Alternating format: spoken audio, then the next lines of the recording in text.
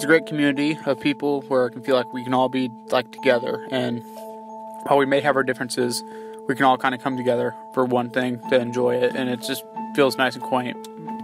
It's a safe place to live.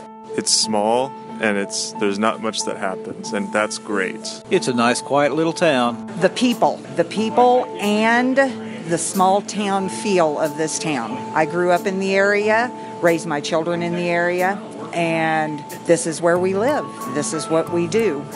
We love it here. You get all the small town trappings, yet you're about a half hour away from any major city like St. Joe or Kansas City. I like the small community. There's lots to do for a small town and a lot of nice people. I've grown up here, so I've just stayed here, and I kind of know everybody around, so it's kind of nice being in a little small town. I love Cameron because I grew up in a small town and I wanted to raise my kids in a small town. Cameron has amenities that other small towns don't have, and there's a real sense of community here. People seem to care.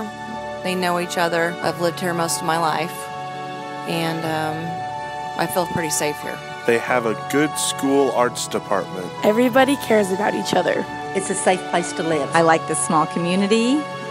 There's lots to do for a small town and a lot of nice people. When I go to stores, no matter where I go, I always find somebody that I know. The great community support for our schools. The people are nice. The location is great. They have good fire, EMS, and police departments. The schools are great. It's a nice, quiet little town.